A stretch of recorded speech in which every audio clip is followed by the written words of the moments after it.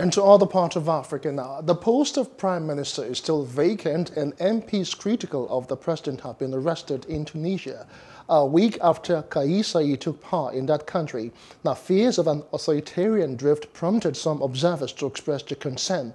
On Sunday, Saied granted himself full powers on July the 25th and suspended parliament, saying he wanted to save the small Maghreb country, which has been plagued by months of political deadlocks and a new deadly back in COVID-19. Now, Tunisia has one of the world's worst official death rates.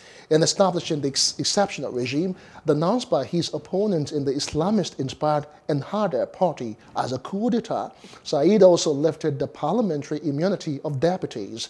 In this context, several arrests have caused controversy in the last 3 days.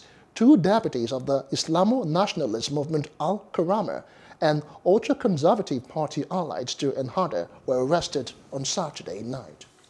Hello, hope you enjoyed the news. Please do subscribe to our YouTube channel and don't forget to hit the notification button so you get notified about fresh news updates.